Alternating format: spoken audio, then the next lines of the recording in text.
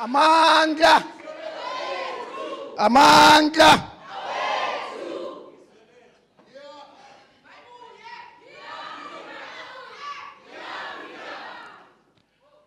You know, a friend of mine once said to me, greetings to the non-whites and greetings to the whites. You know, it was a Ghanaian student who was coming at UCT for the first time.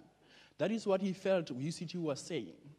UCT, you know, for black students, you cannot be able to identify with the institution. UCT's institutional culture, institutional symbolism is centered around a white, westernized, middle-class, heterosexual male experience. And that needs to change. Culture, according to Professor Clifford Getz, is the historical transmitted patterns of meaning embodied in symbol, a system of inherited conceptions expressed in symbolic form by means of which men communicate, perpetuate, and develop their knowledge about attitude towards life.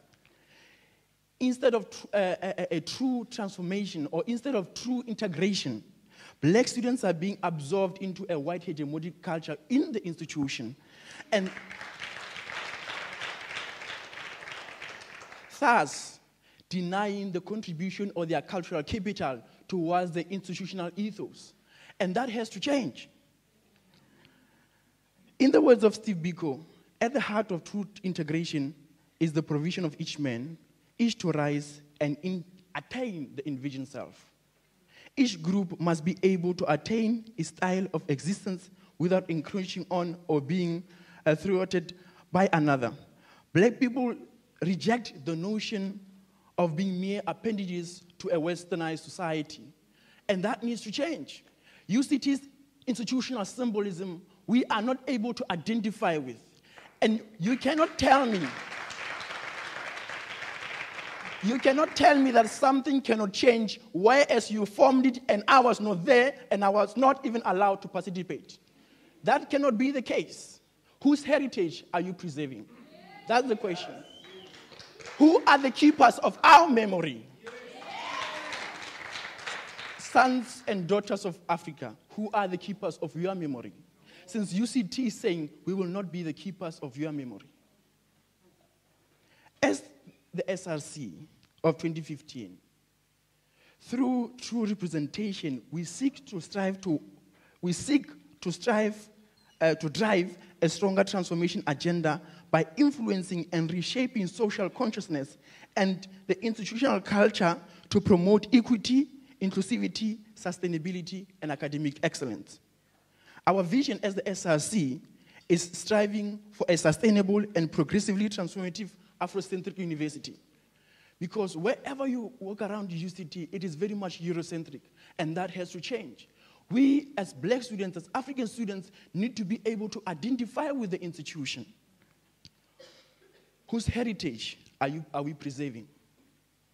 What about the Kwais and the Sons, which former President Thabo Mbeki described as whose desolate souls haunt the great expansions of the beautiful Cape? They who fell victim to the merciless genocide our native land has ever seen. They who were the first to lose their lives in the struggle to defend our freedom and independence. They who, as a people, perished in the result. Who created the symbolism? For whom? For what? For too long, the narrative at this institution has silenced the voices of the non-white students and the non-white history. This university continues to celebrate in its institutional symbolism figures in South African history who are undisputedly white supremacists, who are the keepers of our memory. A people without the knowledge of their past, origins, and culture is like a tree without roots. That was said by Marcus Garvey. Sons and daughters of Africa, who are the keepers of your memory, the guardians of your souls? Who are the keepers of your memory, the guardians of your souls? Will our children ever know of the great people who contributed towards UCT's development? I'm talking about Achima Feji, who was a political activist and a professor of anthropology I'm talking about people such as A.C. Jordan, who was a novelist, librarian, a literary historian, the intellectual pioneer of African studies in South Africa. I'm talking about people such as Hamilton Naki, who helped Keith Bernard have the first heart transplant. Will our children ever be able to know about those people? Why is the university not saying something about these people? We need to be able to see an expression of our values and our aspiration within the institutional culture and symbolism. Will our children ever be able to know about people such as Richard Rive, Professor Mahmoud Mamdani? So there are still a lot of, excellent, brilliant academics or people who have contributed to UCT's development, but then they will never be acknowledged because some of them were just cleaning. So because you're a cleaner, you're not worthy of a recognition. What are we saying? Transforming the signage and the symbolism will enhance and enlarge the meaning of social change.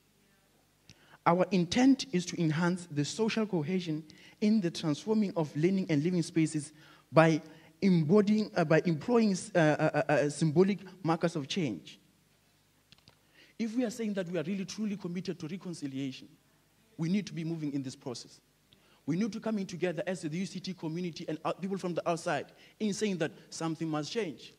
We have been here for a long time. Why has the institution not done anything about the institutional symbolism? Why? Who are the keepers of our memory? Sons and daughters of Africa. Who are the keepers of memory? Sons and daughters of Africa. Frantz Fanon said, when we revolt, it's not for a particular culture. We revolt simply because, for many reasons, we can no longer breathe.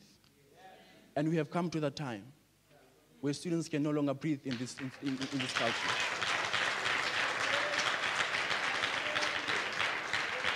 Ladies and gentlemen, the winds of change are blowing through UCT. The winds of change are blowing through UCT. All that needs to be done from our side is we need to set sail. We need to set sail. Our institution should cease in saying we have done much for transformation. Undeniably, it is our very own 9 white brothers and sisters who we advocated for to occupy these positions of leadership, thinking that they will change the system from within and raise the issues of transformation from within. But I stand before you today in the midst of disappointment. We have reached an impasse with management and are fatigued at requesting for meaningful transformation. We have begged, we have groveled, we have pleaded with management. No more. This university cannot continue as business as normal. It simply cannot be the case. In that spirit, I cannot be participating in this. Amanda! Amanda!